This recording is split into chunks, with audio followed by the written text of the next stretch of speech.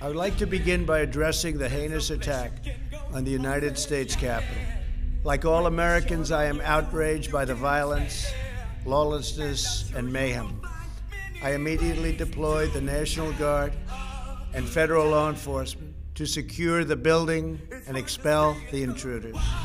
America is and must always be a nation of law and order.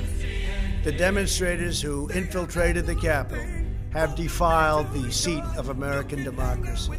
To those who engaged in the acts of violence and destruction, you do not represent our country. And to those who broke the law, you will pay. We have just been through an intense election and emotions are high. But now tempers must be cooled and calm restored.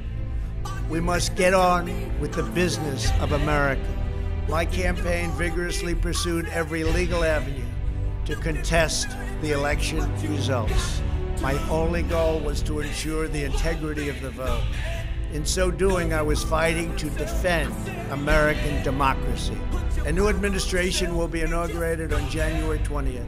My focus now turns to ensuring a smooth, orderly, and seamless transition of power.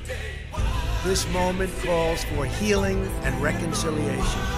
It will require a renewed emphasis on the civic values of patriotism, faith, charity, community, and family. We must revitalize the sacred bonds of love and loyalty that bind us together as one national family. To the citizens of our country, serving as your president has been the honor of my lifetime.